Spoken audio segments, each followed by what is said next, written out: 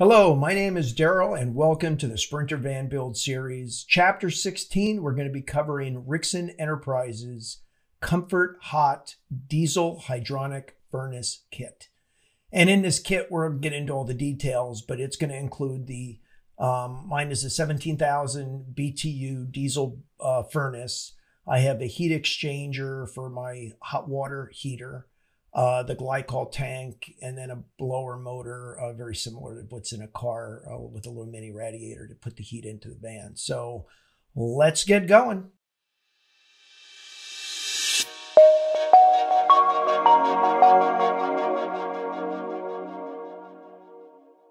So one of the challenges that you have when you build a van, as I've said this many times, is where the heck do you put all this stuff? We're trying to compact everything in a very small area space. I had watched a lot of YouTube videos trying to see what people did, and I just decided to do something a little bit different. I don't know if anybody else has done this like this, but this is what I chose to do. But one of the first things you've got to do is sort of dry fit stuff in. So I had put some wood up here, just trying to bolt it in, see how it would all work out. And again, your main components are your heat exchanger, your glycol tank, and your blower motor. And how does that all work together? Realizing your hot and cold water are going to be coming out of this. So you want to make sure your water supplies are nearby. And you've got to be able to get this glycol back and forth to the furnace, which is underneath the van under the driver's side. How do you go about doing all this stuff? And that's really what we're going to cover. So first thing we need to do is we're going to be drilling holes in the van. So as I always say, anytime you drill a hole in a van, make sure you measure twice, 3, 4 times before you drill your holes, because you can't fix it once it's done. So when I drill the holes in the van, one of the things that I always put on is this POR 15 rust prohibitive material, just to present it from rust, especially since this is underneath the van.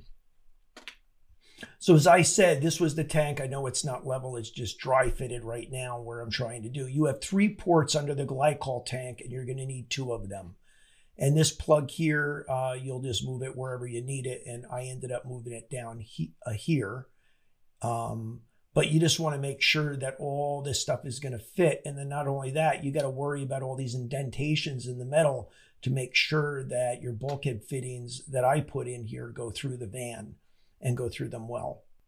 So the other thing that we have to make sure is we have to make sure we have enough space between here and here to get this pump in here, because the pump is, this is the pump. It's actually pulling the glycol from the boiler, from the furnace, and it's going directly into the tank. And this is all, and that's what this pump is going to do. So this is where the input of the material, this is where the material comes in first into the tank. So this is just another close-up shot. So this is the bulkhead fitting once I have it done. And this is my stainless steel screws coming through from the decking above. So with this here, you'll see I have 2 bulkhead fittings. You can't see it there. And this is the water overflow line from my water tank that I mentioned. And this here, as we mentioned in the plumbing section, this is my cold water for my outside shower. But as you can see here in the tank, what we chose to do is out of this fitting, we have the pump directly going from this bulkhead fitting with a rubber piece coupled through and then connecting right up to the tank itself. And this is where the glycol comes in from the furnace. It's heated. This is pressurized tank. And then the glycol is then forced through this hole into the heat exchanger. So that's the first step that we do. So once this is installed and you have it placed to where you want it, then you start connecting all the fittings. The other thing I did is I chose to use the 80-20 profile. And this is a 1" by 3" profile that I was able to re-drill the holes that held the heat exchanger onto here super well. And then here you can see this is my return line coming back from the circulation side. Okay, so let's go to the next picture here. So again, let's talk about it. So glycol comes from the furnace. This pump is pulling it, pushing it into the tank. Tank takes it, brings it into the heat exchanger, heats up the cold water, makes the cold water hot. So that's why I have a blue go into a red. Comes out of the top of heat exchanger, comes around, goes over to my blower motor, and there's a radiator in here. Comes out of the radiator, then comes back and goes out this fitting here, which is also another bulkhead. So you can see it coming out of the heat exchanger, coming in over to the blower, and then this comes back, goes down, and then exits the van underneath through the piping back to the furnace. So that's really how all this stuff is connected. It's just one circulating loop system. And this is Rixen's information. So if you want to give them a call, customer service is amazing. So now underneath the van, as I mentioned before, so this is my water overflow. So this is where the overflow of my water tank above goes in the event that I put too much water in it. Here is where this pipe here, I chose to use the PEX that's rated for hot water baseboard systems. I mean, to me, number one, I love the fact that I can just do these crimp-on fittings. I have great PEX connectors. And in the event that this thing ever leaks, I just snip it out, put a coupling in, and done. Away I go. And I've never had a problem with the system anyway.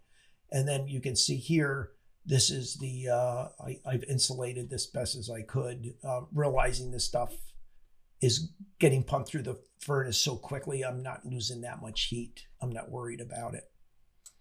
And then from here, I'm running it across the chassis of the body, and it's all encapsulated. I've got these stainless steel rubber connectors, screwing them into the van.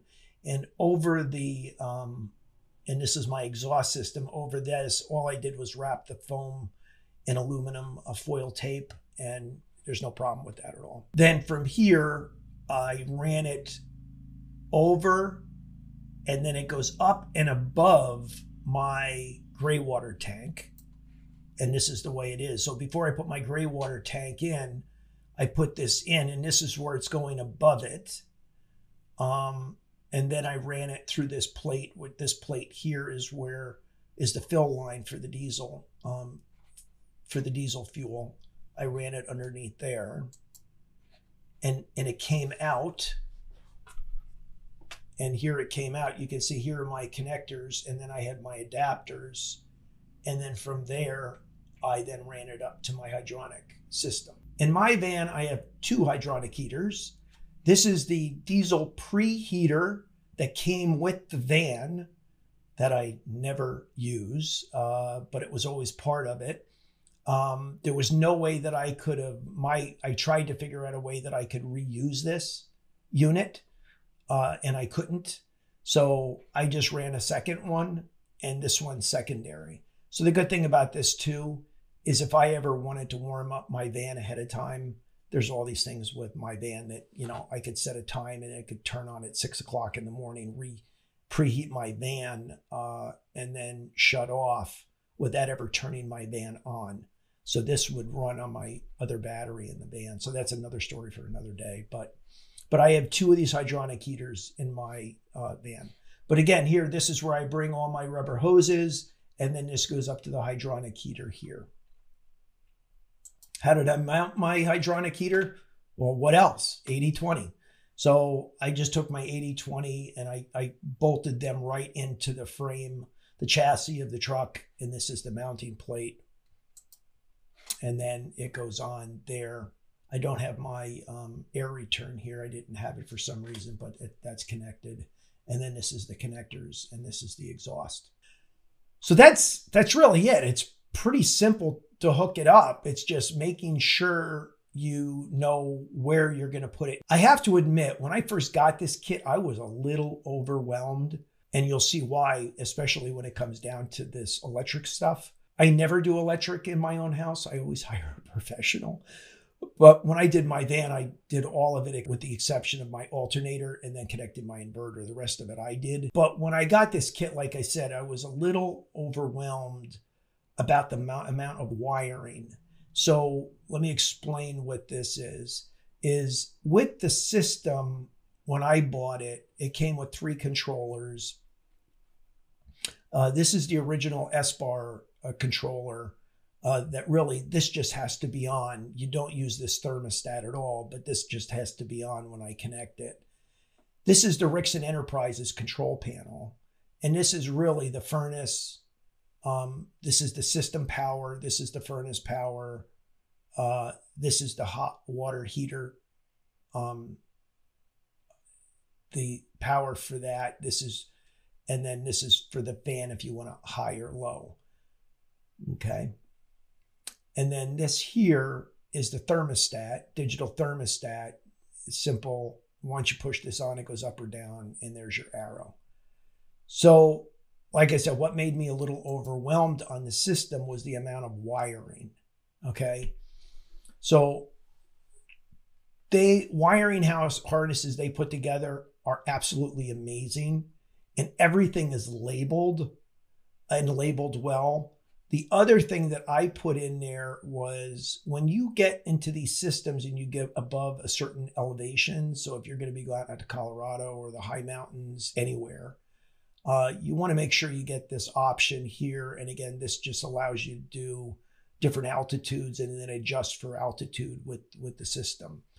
But this is the main controller, and these are the wires. And then this is the harness. So this thing is, they make this up. And they simply tell you, connect this wire to this wire. And I just got these harness clips, right? These electrical clips. And I just put everything together. So this thing was a lot easier than I thought. Like I said, originally it was overwhelming looking at it. But once you get on the phone with them and you talk to them, it's that simple.